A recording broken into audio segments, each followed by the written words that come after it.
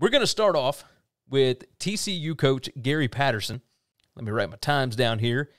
Gary Patterson discussed NIL today, and I'm sure that this is about some of the great players that are going on, that are currently enrolled at TCU. Zach Evans, a 5-star running back that has really shown out. Now, hadn't played the majority of the time there, but yeah, he is an unbelievable athlete, absolutely incredible.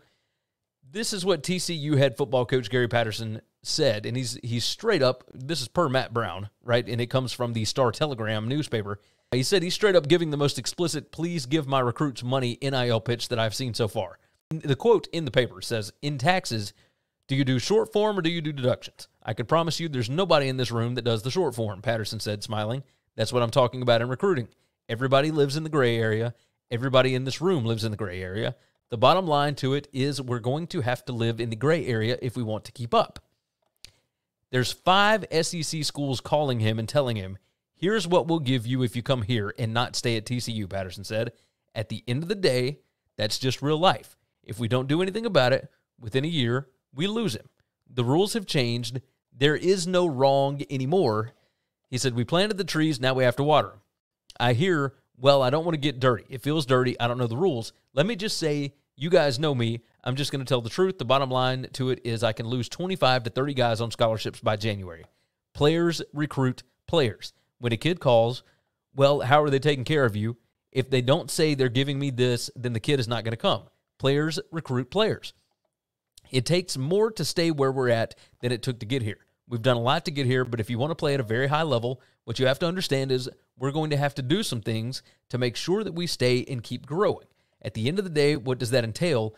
We're going to have to learn, but we're going to learn a lot faster than what everybody right now is willing to do. He is not wrong. The SEC knows that there's no real rule. You can pay players now. And if you're at TCU, you got donors, you got guys, you got businesses that can give money to these players, and it doesn't matter if it feels wrong. If you've been playing clean the whole time and you've had the same success that Patterson's had, that good on you, but it's not going to continue because now that he is actually getting recruiting wins, remember, this is the most talented roster that TCU has had since Patterson's been there. I mean, we're talking over 2 decades, and he's now getting the best roster that they've ever had. You're going to have to do something to make sure that those guys continue to come to the school. I think this is exactly what Matt Brown said from the Extra Points newsletter. He is telling you, you have got to pay these kids, period, end of story, because they're going to go elsewhere. They will get deals somewhere else if you don't pay them at TCU, and I think that they will get that taken care of. I mean, with this being as public as it has been, it's become such a massive story for Gary Patterson because he doesn't do this. He is the super clean guy.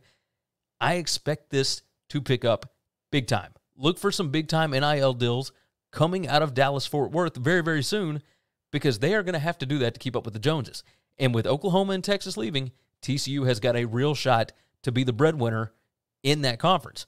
Even with the smallest the school is, you can become a massive, massive brand by winning championships in that conference. You got to be on the ball right now. Got to be on the ball right now.